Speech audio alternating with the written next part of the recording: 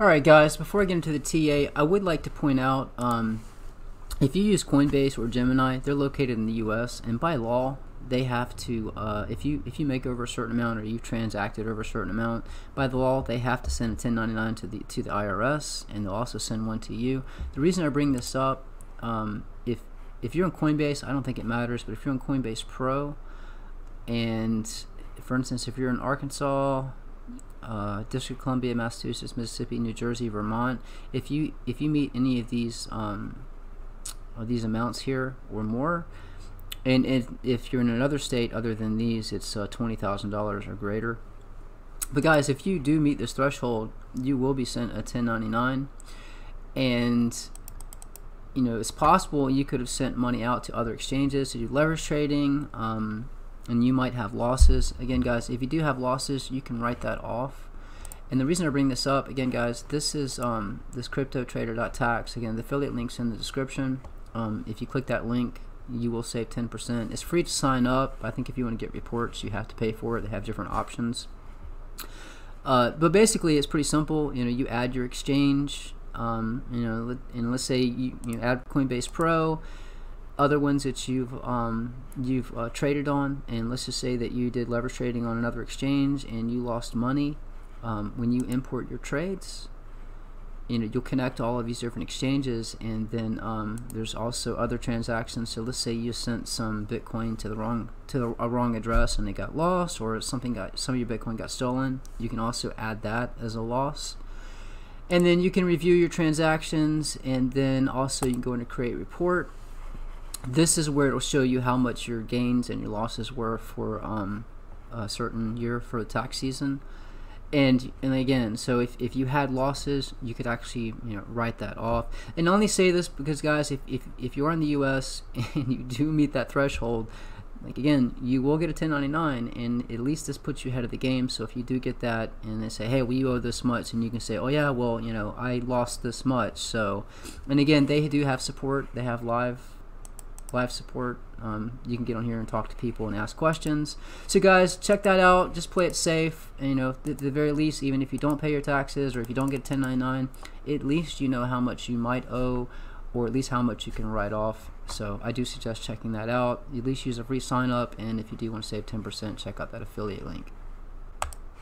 So to recap, before we get to the TA, so on February 4th, I made a tweet where I was expecting when we cross a certain ring we get a pump. That is this video here. I'll put a link up to that if you want to watch it. Also, I made a tweet on, it was February 6th, and it was about a video.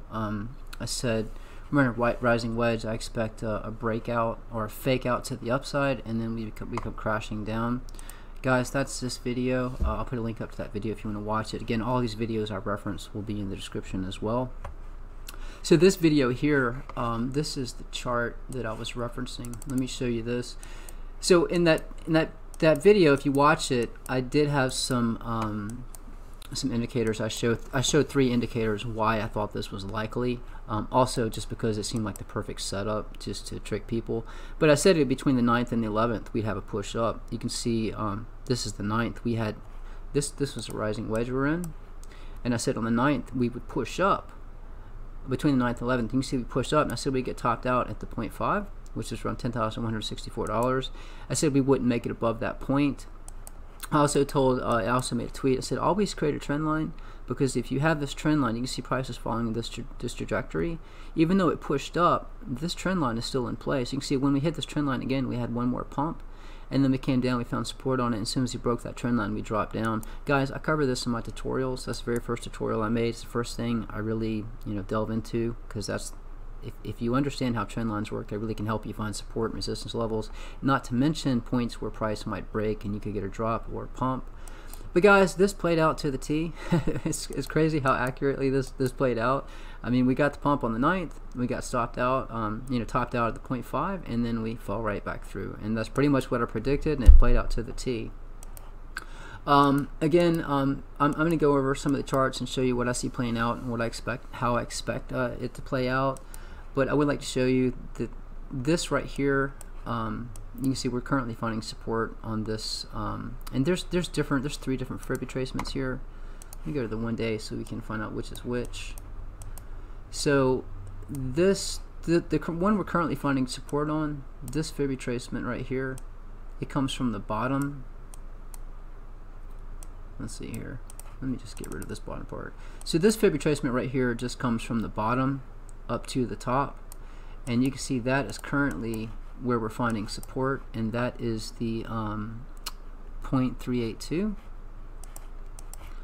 Go back to the 2 hour here, and that's where we're currently finding support right now. Let me just double check that. Yeah, that's the 0.382 right here. So if we do have a drop down, guys, all of these fib channels are in play. You can see how well price is respecting these. I'm sorry, the lines in this fib retracement. So if we drop down below this, your next target, you know, according to this chart, by the way, guys, I added this chart to the website. It's, let's see here, it's this chart right here, Bitcoin rising wedge, and also I added the Bitcoin bubble chart. We'll go into that in just a bit. But guys, if we do drop down, your next target is going to be around 9,443 before you catch a bounce. Your next target below that is 9,266, and you'll definitely be catching a bounce down here around 8,500. Not to mention that's, you know, it's an even psychological number, so that expect a pretty good bounce. We hit that. I do expect this to kind of go sideways and down if we continue to drop. Again, guys, that's this chart. So I would like to go over and show you how some of these charts that I made. By the way, guys, I am updating the charts. I've had some projects come up and some other things. I am working on them. That's why it's still $20 to get access to the charts. Again, guys, if you do access the charts, it's only $20 a month. Once the new charts are up, it will be $40 a month. If you're already paying $20 a month, that won't change. But if you cancel your subscription, try to renew, it will be $40 a month. All of the charts have been updated, but again, it's just easier for me just to go and just create all new charts. I am in the process of doing that. All the charts will be up soon. I will let you guys know when that's up. But I want to show you how some of these played out. And there is one chart in particular. So you can see this chart here. You can see this white ring right here, which is kind of crazy. As soon as we hit this ring, we're finding support and resistance on it. We were moving down it. As soon as we crossed it, you can see we had a pivot and move sideways.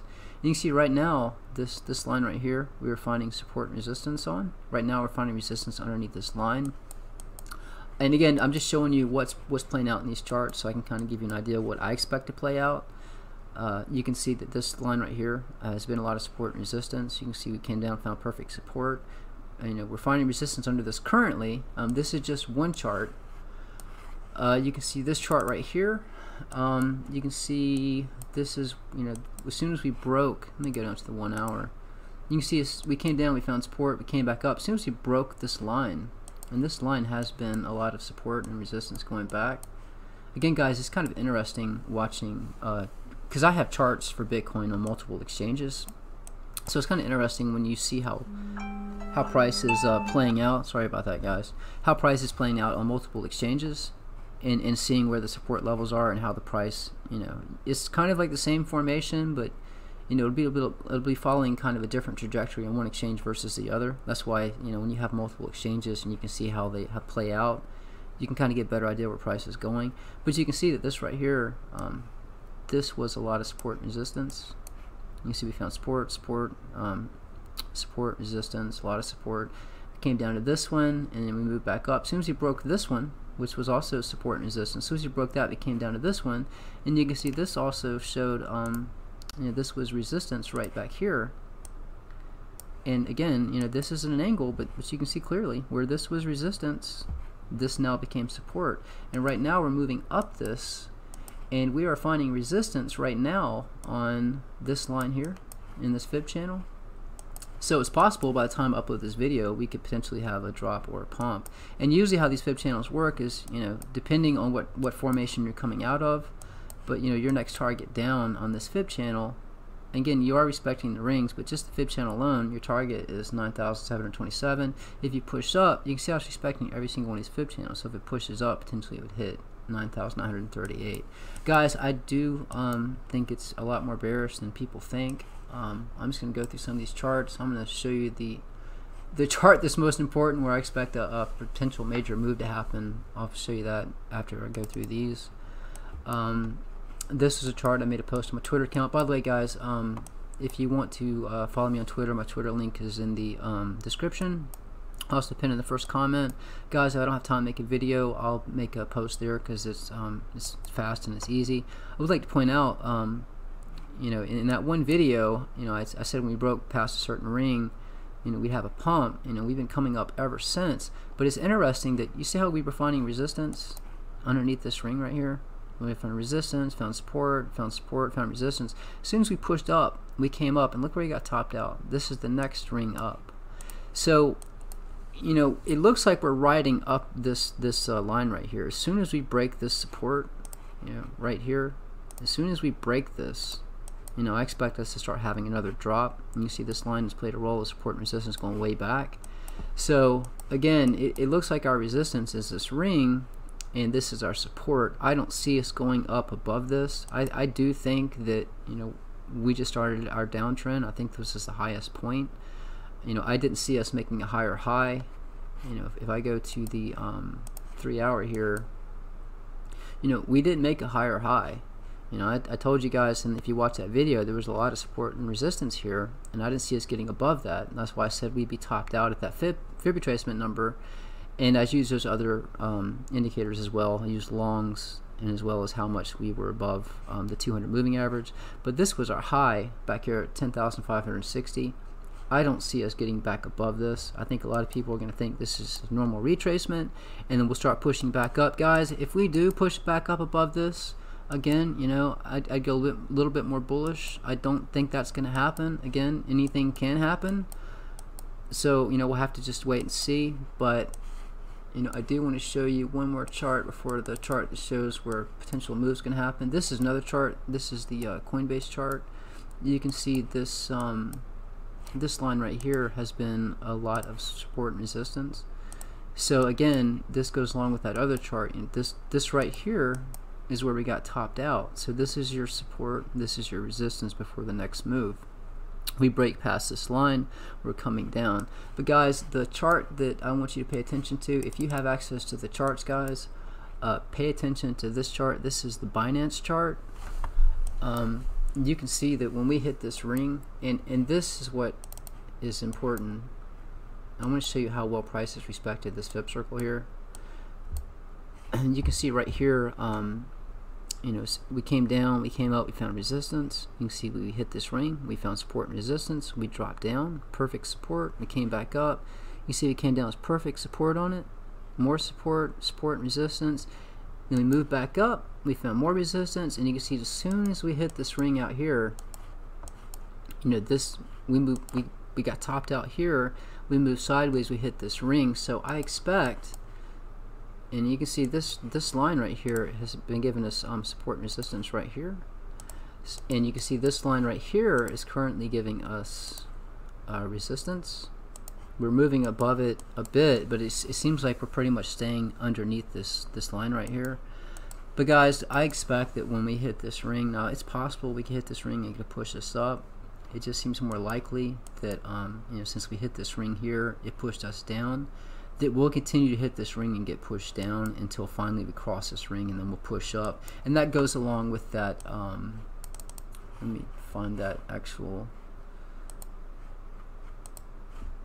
So this is, and sorry guys, I didn't plan this out too well. So this is that. This is the actual published version of the chart. Published this on January 22nd.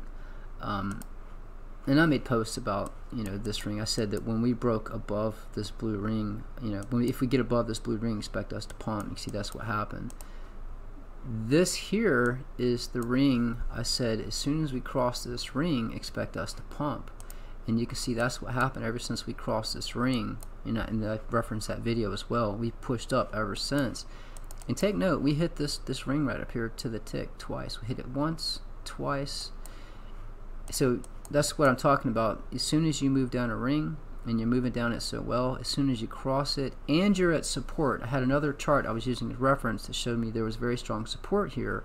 We were moving down this ring perfectly. That's what told me that we would have a pump when we crossed it. And that's what I'm saying with this chart right here. You know, if we continue to push down this, if we continue to hit this ring, it'll continue to push us down. Once we cross the ring, we can have a pump. But guys, I do not seeing us going higher. I think that this is, you know, I made a video called the Bitcoin bubble. Guys, I still think that's in play. I expect this to go much lower. I would like to show you, so that chart, let me show you. So this, let me go to this chart here. So this is one I added to the website. It's called the Bitcoin bubble. And all I want to show you here is, you know, to me, this is overwhelming. I mean, I believe that this is how it's playing out. I mean, I found so many similarities in our current bear market compared to our previous bear market. And if you want to watch that video, I'll put a link up to this now. It's also in the description. But guys, I think we're coming down a lot more. I think we're actually put in a lower low than 3,000. And if you watch that video, I explain why I believe that this is playing out exactly like this is, and why we still have, you know, pretty much all of this to come down. You know, I go into detail in the entire video, but I would like to show you one more thing that I found that's, you know, to me is even more proof. You know, if you measure, if we go from this point to where we pushed up, that's roughly 184 days. And if you come over here and you measure from our peak to where we pushed up, that is 557. So 557 divided by 184, that gives you a factor of 3. So if you look at it this way, what's taking place here, everything here is 3 times as long, and I imagine that the gain, you know, the amount we pump would be 3 times as much. So if we come here and we measure this, so, you know, at this point, you know, we peaked here, you know, this would be equivalent to recapitulated in our current bear market from 6K to 3K. So if we measure the entire length, you know, if we come from the peak, you know, to this point where we, you know, our last point where we capitulated down, that's 257 days. So if we do that times 3, 257 times 3, that gives you 771 days. So let's measure this.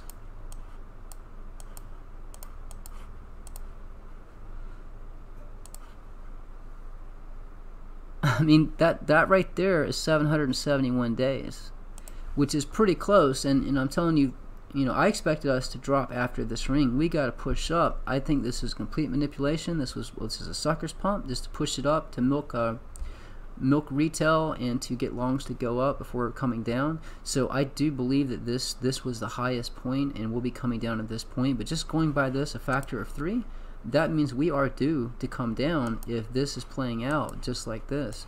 And just another example, and again, this was a factor of 3. So, you know, if we measure from, you know, this is the lowest point we went, and we measure to here, and that's 100%. So the lowest point we went, you know, when we pushed up, was 100%. And you come over here to our current bear market, you know, our lowest point to where we pushed up, that's a little over 300%. So that proves to me that this right here is playing out exactly like this was. And if that's the case, we still have all of this to come down. So this is 3 times larger than this, and it's taking 3 times longer. This pump was 3 times more than this pump. And, you know, if you look, when we bottomed in 2014, you know, we were just above this. This is the 3.618. You know, when we bottomed, we were halfway between the 2.618 and the 3.618, halfway between. So if this plays out identical, and it doesn't mean it has to be exactly the same, but even if it plays out close to it, you know, the lowest point you could go, that would be in the triple digits. I would hate to see it go that low. I don't see it going that low. I think a more realistic number, if we do drop, would probably be around 1,800. And the reason I say that is because if you look, You know, usually when you drop down previous, you know, even way back, guys, because all of this is connected, but our previous, you know, you can find there's a lot of support here and resistance at 1800. So I think 1800 around there would be a likely target. And if we go lower than that, you know, you're looking at potentially, you know, 1350. You know, there's a lot of support and resistance around, you know, 1200. I think 1800 is a likely target if it's that bearish. But guys, I just do think that this is coming down. You know, if I'm wrong, if we start pushing up, and guys, I've shown you this chart before. Let me just load this up really quick. This is a Bitcoin capitulation cycle chart. So this is the even if we do push up. So let me draw this.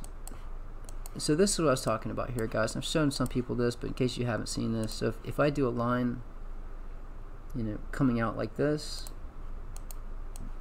and we do a line from our support here. I know there's a lot on the screen. Let me make this different color so it stands out. Make this a little thicker. Make it blue. And this one as well.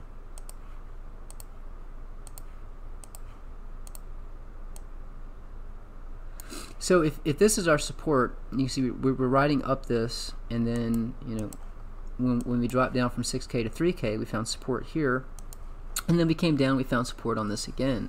So again, guys, if, you know, for me to be bullish, we have to break above, you know, around 11,000. You know, if we're here, if we shoot straight up, you know, that's close to 11,650. If it's out here, that's 11,500. Guys, for me to start getting bullish, we have to push above this line in this larger structure, the top of this, I guess this triangle. If we push above that, I get bullish, but then I know we're going to get rejected at this yellow line, because guys, this is what I was saying about how these markets are completely connected. You can see this. Let me turn off these moving averages here. But you can see, well, looks like I turned them on. But you can see this center yellow line. We capitulated from it right here. We found resistance. We found support. We capitulated from the same center yellow line again. This is where from 6K to 3K. You can see that we pushed up to it, found support and resistance, and then we pushed up this next line, and then we came down and found support on the same one again. We found support right here. As soon as we broke support, we dropped down. This is the same line, guys. We capitulated from 3 times, and then we pushed up. We got rejected. Perfect resistance right on this line right here at, you know, close to 10,300, and then we came down and we found resistance on this line, and we pushed up. So if we do push above this, you are going to find resistance. You know, where my cursor is at right now is 12,271.